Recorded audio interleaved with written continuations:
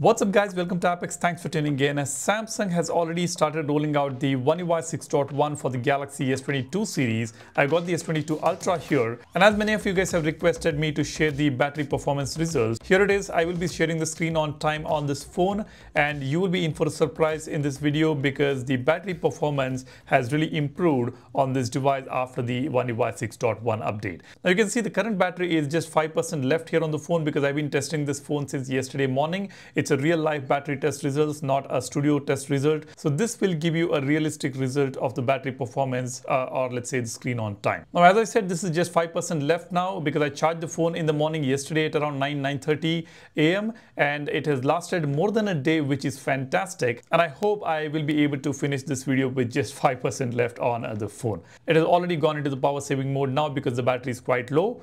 Now I have tested the phone in only one setting, that is in full HD plus display with optimized performance mode. Let me show you that. Let's go to the setting under device care, and under processing speed I had selected optimized option, not on high or maximum options. Then when it comes to the display, let me open display here. The motion smoothness was set to adaptive 120 Hz, and the screen mode was vivid. The dark mode was turned on, and the screen resolution, you can see this is in full HD plus display, not in QHD plus. And I had also turned off the always on display. I generally don't use the always on display. Under lock screen and AOD, I had turned off the always on display. Now let's go ahead and check out the screen on time. Let's open the settings. Let's tap on battery. Now under battery, you will be able to see two different options. One is today, which will show you the battery performance or the screen on time between 12 a.m. to 12 p.m. And if you want to check out the screen on time since 100% charge, then you can select this option, since last charge.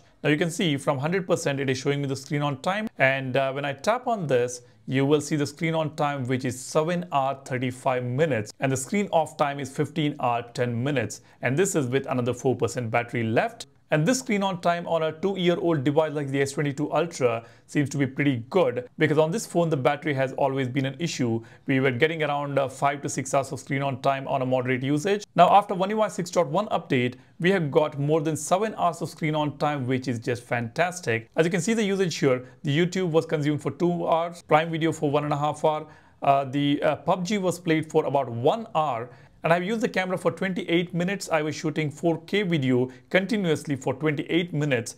So I have used the camera also extensively. Then I have made a call for about half an hour to 45 minutes.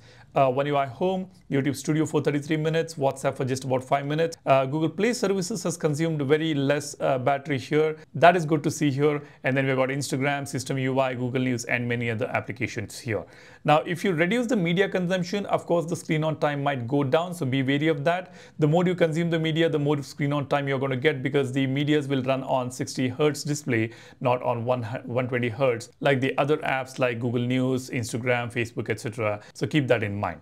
Now, this screen on time may vary depending on your usage. Now, I have used the phone on Wi-Fi network, not on a cellular network, not on 4G or 5G. So on Wi-Fi, I've got 7.5 hours of screen on time.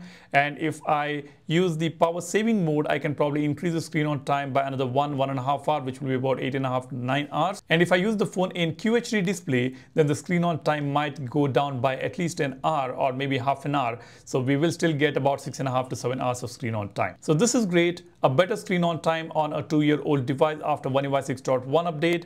And as far as the stutters and lags are concerned, even that has improved. There is no stutters or lags that I'm noticing on the device. The phone is performing really well. The battery is performing really well. What else we want on this device? Now, thanks to Samsung for reviving this phone. This is what we really wanted on a 2-year-old phone like this. And we have got what we really wanted on One UI 6.1. Along with some brand new features, we've got better battery performance and no lags and stutters. Now, if we compare the screen on time with the S23 Ultra or S24 Ultra, those phones are getting close to about 8.5 hours of screen on time with similar kind of usage. Just 1 hour less for a 2-year-old device like this, and a notorious chipset that we have, the Snapdragon 8 Gen 1. This seems to be pretty good on this device. Now, you guys let me know what is your screen on time that you're getting. I read a few comments in my previous videos where I discussed about the One UI 6.1 features on this device. You guys mentioned that the battery performance has gone down, and some of you guys mentioned that the battery performance has actually improved. So you let me know how is your battery battery performance in the comment section. Now, one more thing to note here is I did a factory reset on this phone, and perhaps that has also helped increase the screen on time or improve the battery performance on the device. So I suggest you guys to go ahead and do a factory reset so that you get better performance on this phone and better battery life on this phone. So before you do the factory reset, what you can do is you can just go to the settings. Let's tap on general management. I will tap on reset. Now, before resetting, you get these options: temporary cloud backup, external storage backup. So if you want to do an external storage backup, you can do that using an USB storage device or an SD card.